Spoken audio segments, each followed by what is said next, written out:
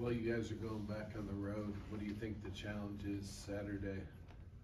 To try not to, I guess, I think just locking in more defensively, especially at the beginning of the game, and really just trying to make that something we can lay our hat on. I think just trying to make the other team play worse than us defensively, just trying to really lock in and really guard. I think, we did that the first time against Oklahoma, and I think that was the main reason why we were successful, was just really trying to lock in and guard for 40 minutes and really just not allowing guys to go up and go have career nights against us. Are you still looking at the Big 12 standings that you might have to win out, or what do you think about the race? I think, that would be pretty hard for us to kind of look at the race and be like, we got to win out. I think a better approach would be just to take it one game at a time and just really try to think of it as, just trying to win this game, trying to go 1-0. I feel like it's a better mindset and more attainable mindset. What has this week been for you guys in terms of managing rest, and how does it compare to after previous Saturday, Monday turnarounds you've had so far? Were you talking about before the Texas Tech game or now? Now. Oh, I think Coach switched up a little bit by having us do a little bit of practice yesterday. We did a lot of defensive work, and obviously I think that was warranted given our performance on Monday, and so I think it was good for us to get a little bit of a sweat in yesterday, just so that coming here today, I feel like everybody will be a little bit more loose and not a little, I guess, lag from having 2 days off, and so I think that'll be good for us, and hopefully we can turn that into a good day of practice today. Hunter, I think you guys are last in the conference in made three-pointers, and I think Coach has talked about it being more of emphasis before the conference season started. Do you feel like that's something that has been kind of emphasized in the last couple of weeks, and is there something you guys can do differently to get more quality looks? I wouldn't say it's been emphasized. I think it's known that we aren't, probably the warriors when it comes to threes. But I feel like we have guys who are capable. I think guys really just play within themselves. I don't think we have too many just straight shooters other than maybe like Johnny and Nick. I feel like a lot of the other guys, shooting is something that they do well, but that's not what they're known for. You look at a guy like DeJuan, who is shooting very highly from three, I think. Well, at least that's what it feels like.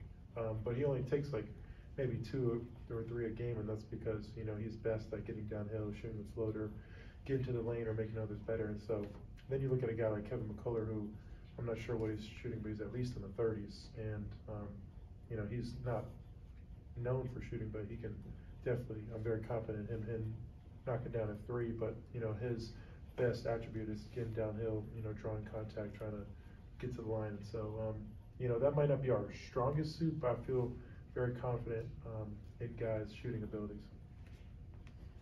Hey, you've had 2 games in a row now without Kev. Have you learned much about how to play without him, and what do you want to see from the rest of the guys if you have to do it again?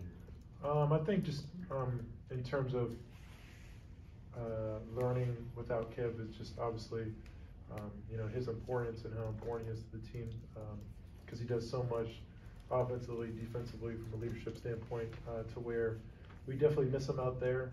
But just for guys to continue staying confident, I would say, don't lose the confidence no matter how much you're playing. I think that's something that I can take with me as well. But like I said, just trying to make sure guys stay confident, and if they have built up any momentum in the previous 2 games without him, just to try to keep it going, because we'll need everybody come down the stretch. It's pretty obvious that he has his hands all over, pretty much every category, every stat. When he's out there, he can do so many things. What does it feel like without him out there? I mean, can you take us through that a little bit? How does it feel not knowing he's out there? Yeah, it can be tough because he's one of those guys who's kind of like a pressure release almost, to where when the shot clock's going down and he has the ball, you can kind of feel pretty confident that he's going to come up with a decent shot. And I think that's something that when you have a guy like that who's averaging over 19 points a game, it can be some big shoes to fill, especially for the guys who are coming in who haven't really played as many minutes as, like as obviously as Kevin, but like as a normal bench guy.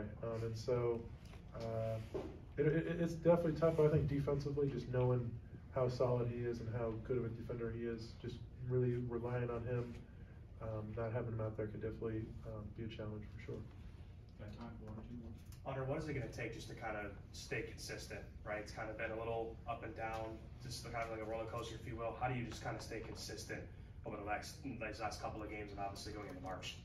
I would say just taking every possession ultra seriously and treating it like, each possession could really determine the game, I think.